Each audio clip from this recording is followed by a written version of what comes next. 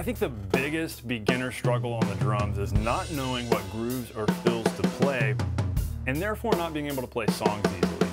Getting started is frustrating. I get it, I've been there, so let me help you today. If you're new to the drums and you're feeling overwhelmed and unable to have fun, you're in the right place. Learn these 12 simple yet powerful and compelling and musical fills that I'm teaching you today so that you can sound and feel like a real drummer, confidently nailing fills. You can do this.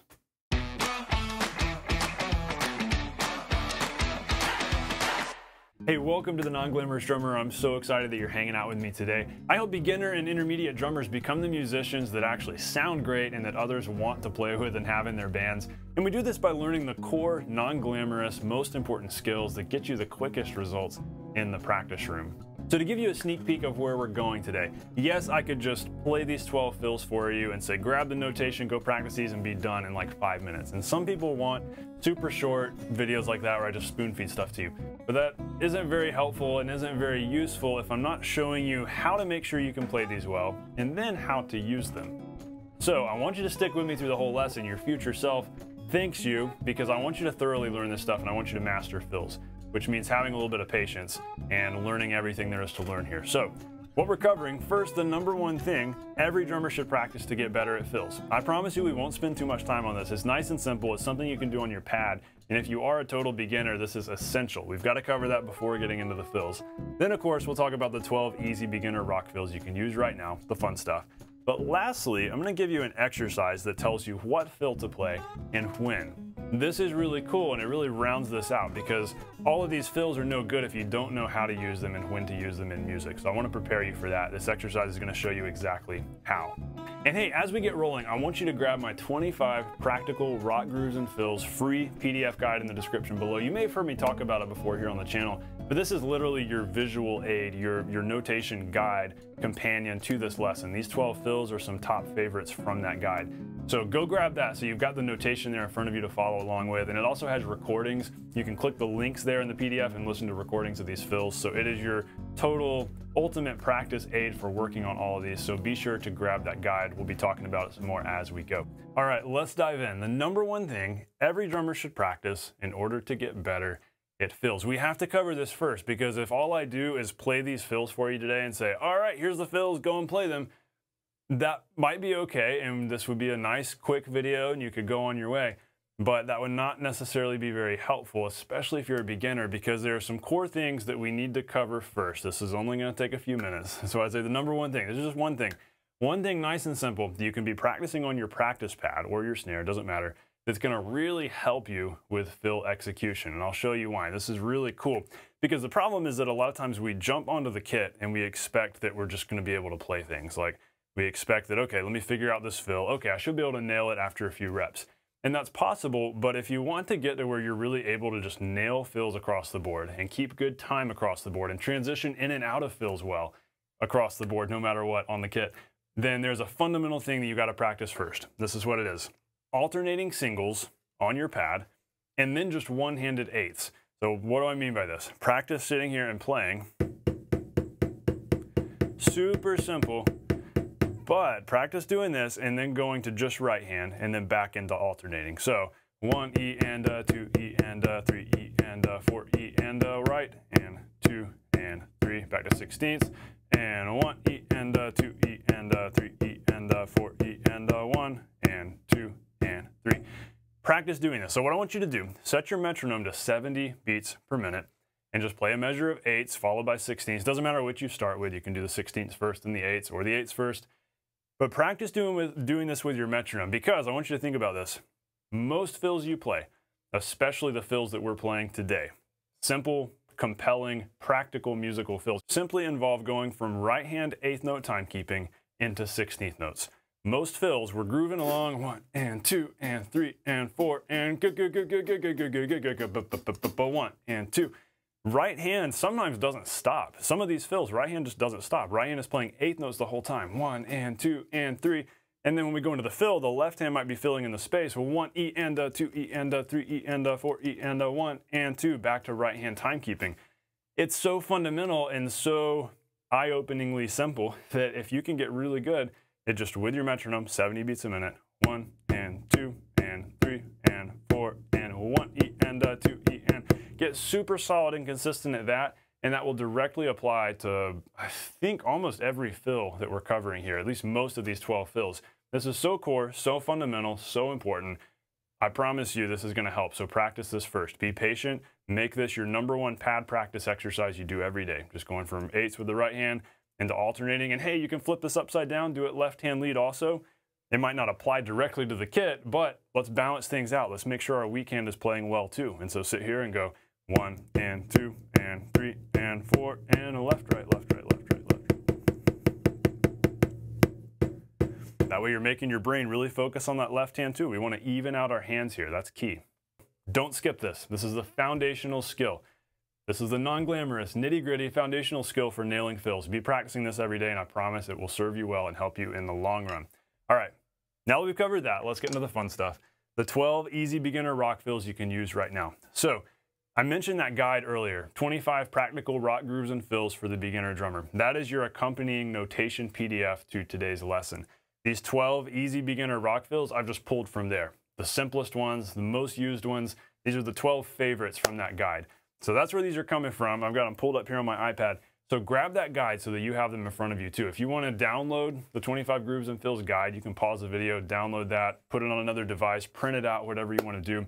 When you have it in PDF form on your device, you can click on any of the titles and hear a recording. So as you're practicing these, not only do you have the visual of me doing it here in this lesson, but in that PDF guide, you can click on any of the titles and hear a recording. So that's super helpful. It's all super clear. I think it's going to help you out a bunch. So here are the 12 beginner fills that are probably my most used, most played fills of all time. So simple, so compelling. I'm going to label each of these on the screen. The notation is in the guide, so go grab that guide. I'm going to play through these for you, and then we're going to talk about the exercise that tells you which of these fills to play and when. So we won't be done. I'm not just going to play these for you and say, good luck, go. We cover things thoroughly here. That's why these are not just 5-minute videos that aren't very helpful. What I want to do is help you know how to actually use these fills. So I'm going to show them to you here, but then I'm going to give you a really cool exercise that tells you which fills to play and when, and helps you with that musicality side of it. So definitely don't miss that. Don't skip over that.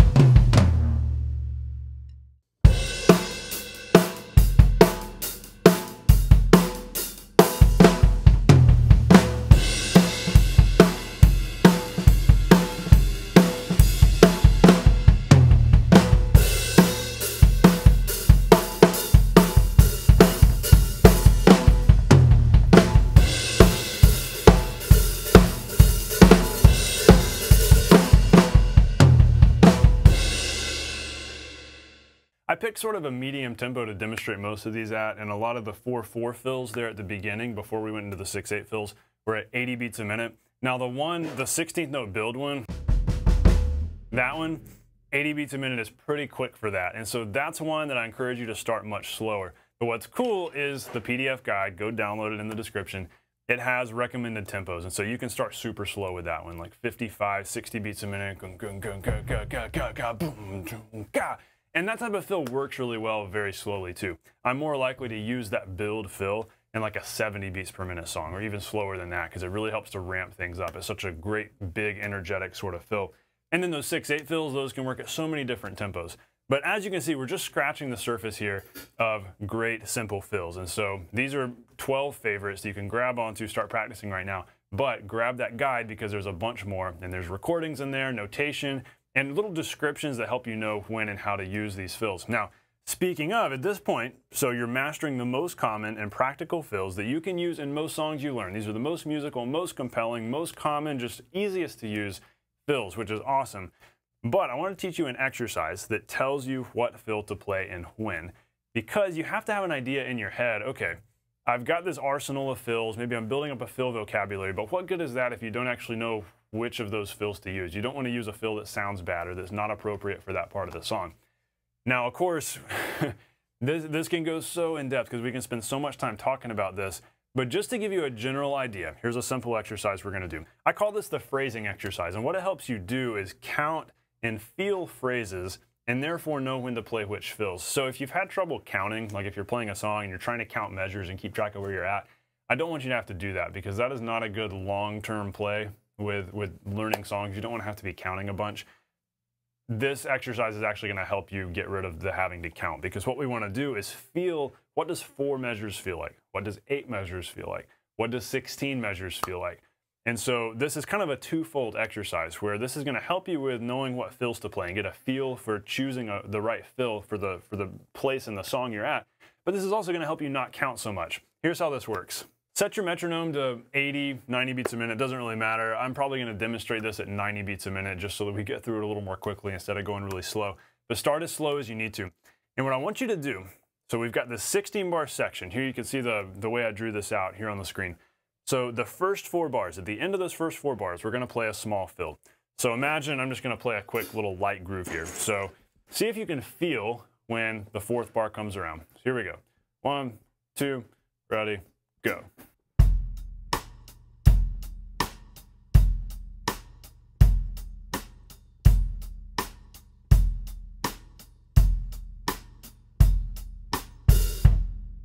You could probably feel, okay, that felt complete. That was 4 bars right there. It's like the end of a phrase, the end of a little musical phrase. And in most songs are made up of these 4-bar building blocks. So if you can feel that passage of time, 4 bars, where we count to 4 times, but you don't have to count to 4 because you can learn to feel this.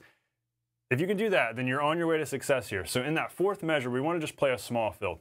I think the best small fill to do is this one.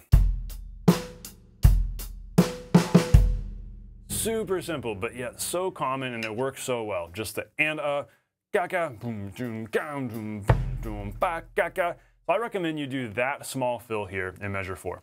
Now, our next 4 bars, which means when we get to the end of the next 4 bars, that's actually measure 8. Here we want to play a medium fill. Maybe a fill that feels a little bit bigger, but that isn't too crazy. So maybe like a ga doom doom doom. So when we get to measure 8 here, the end of our second 4 bars, we might play this. Like that. That would work. You could also do a ka ka ka ka. It's just something a little bit bigger than what you did before. Now, we'll do our next 4 bars. So on measure 12, we'll play another small fill. So whatever you play here needs to be a little bit smaller than what was at the end of bar 8. And then we'll do our next 4 bars. And when we get to the final bar here, this will be measure 16, we want to play something big. So you could go into something big that's like a full measure fill. None of the ones that we covered today were actually a full measure. But you could do a big half measure like ga ga ga ga ga dun dun dun, or that build gung gung gung ga ga ga ga ga, depending on how fast we are. That kind of fill is a great 16th measure fill because let's say this was a song. This right here would be the end of the verse where maybe we're going into the chorus. So let's do something big. So hopefully this makes sense visually. If you're a visual person like I am, it's great to see this written out and see, okay, small fill, measure 4, small fill, measure 12. But when we're at the halfway point is a big deal. So a medium fill there on measure 8. When we get to the end though, that's a really big deal. So big fill on measure 16. I'm just gonna play for you how this might work. Because here's the deal. The big issue is that we know these fills, we learn these fills, but we just don't know how to use them. And I don't want that to be you. I don't want you to be the drummer that's struggling to know when to play the right fill and who's all anxious about, well, I know all these fills because I learned all these fills from all these YouTube videos, but I don't know how to use them. So I want to help you here and help you know when to use them. So this isn't black and white. There's not hard lines here. Different fills could be small fills. Different fills could be medium fills. So many fills could be big fills. So you really have to get creative with this. But first, try what I'm doing. So for my small fill, it's just going to be the gap. And then for my next small fill, that same thing. Now you could do something different for your second small fill there in measure 12, but keep it very simple. And then my medium fill is just going to be the ga doom doom doom. And then my big fill is going to be ga ga ga ga ga doom doom, so it feels bigger.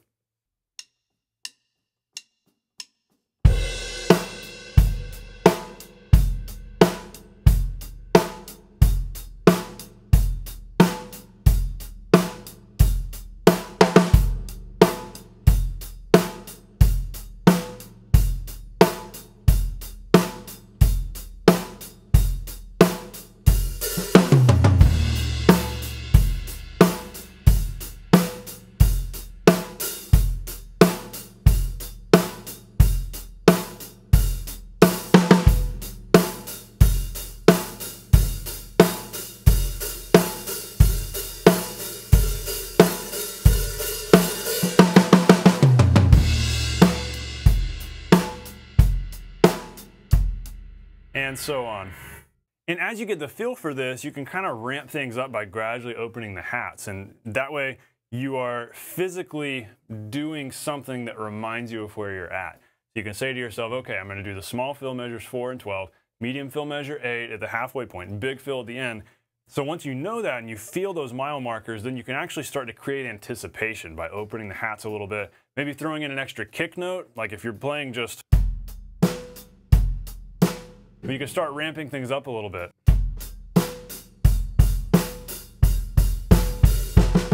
You know, and so on.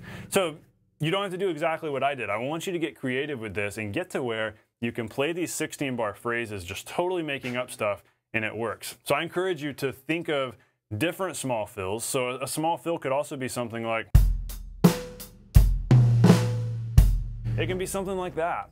No rules here. I'm just pulling simple fills from the 12 that I showed you today. And then when you get to that final fill, you can do something really big. You can start making things up, whatever you want to do. The point is, learn to feel the phrases so that as you're playing, you don't have to think, oh no, where am I? Has it been 8 bars? No, you feel that. And that's the way most music is. It's natural and it makes sense. And for some reason, we naturally feel a sense of completion at 4 bars. And a sense of like really completion at 8 bars. And if it's twice as long at 16, it's like, whoo, there we just wrapped up a really big section. It's so funny how we can internally feel those things. And if you can teach yourself to really hear that and recognize that, that's going to help you so much, because this direct exercise, you could throw what I just played on top of various songs and it's going to work. Yes, certain songs are different and there are weird songs out there that aren't built to 4-bar phrases, but you know, 90-something% of pop songs are made of these 4, 8, 16-bar phrases. And so this works. And so practice doing this to a favorite song. Practice playing the chorus, or just listen to some favorite songs and notice how the drummer's probably going to play something small measure 4, or maybe nothing measure 4, and then there might be a fill, or there might be a cymbal crash there at the end of measure 8. Sometimes a fill is as simple as a cymbal crash. And then when you get to the end of measure 16, maybe that's where the actual fill is. So maybe everything's a little more subdued, where there's no fill on measure 4 or 12. But there's a cymbal crash at the end of measure 8. Or maybe there are a lot of fills, and so maybe it's a kind of big fill on measure 4 and measure 12. So a really big fill measure 8, and then something massive and loud and dramatic at the end of measure 16. So in review, practice your alternating 16ths into your 8ths. Totally foundational. It's going to help you with most fills you ever play. And then practice these 12 beginner fills. Grab the guide, because that's going to give you a whole bunch more, plus recordings, short descriptions of how to use these. And then practice this exercise that helps you feel where you're at within a song so that you know the right kind of fill to play. I really hope this lesson helps you out a bunch. And hey, as we wrap up, question for you, what do you need to work on? I always ask you this, and it's because I want you to take action. I want you to think through, all right, what are my strengths, what are my weaknesses? Maybe I'm already pretty good at fill transitions. Maybe I don't need to worry about that first thing, the pad exercise. Or maybe my fills are sloppy, so maybe I need to spend a lot of time on that number one thing every drummer should practice, doing the 16ths and the 8ths. But I want you thinking about that. Be thinking critically and analyzing yourself and going, okay, what am I good at? What am I not good at? Be honest. And also be easy on yourself. You know, if you're like, man, everything's a mess, I'm just now starting, it feels like chaos. Well, what I want you to do in that case is just practice the 16ths into the 8ths, so that first step, and then just spend time on a couple of the very first basic fills. You don't have to try all 12 or all 25. Actually, there's more than 25 in the guide, spoiler alert. But just practice a few. Keep things simple. Don't let yourself be overwhelmed. So I want you to self-analyze, record yourself, video yourself, be your own teacher. That's how you learn really well online, when you can take that initiative and really be your own teacher and see what your strengths and your weaknesses are. Tell me that in the comments, what you need to work on. Let's encourage each other. Let's try to motivate each other. Let's get some good discussion going. All right, I've really enjoyed today. This has been a lot of fun. I love talking about fills. I think we all love fills because fills are cool, fills are fun, and the best drummers play fills really well. So it's a skill that we need to get really good at, even as a beginner. I hope this lesson's been helpful. I hope it's been super valuable. Be sure to grab that guide. As always, fellow non-glamorous drummer, thanks for hanging out with me today. I will see you on the next lesson. Stay non-glamorous and know that no matter what, no matter whatever level you're at, you can do this.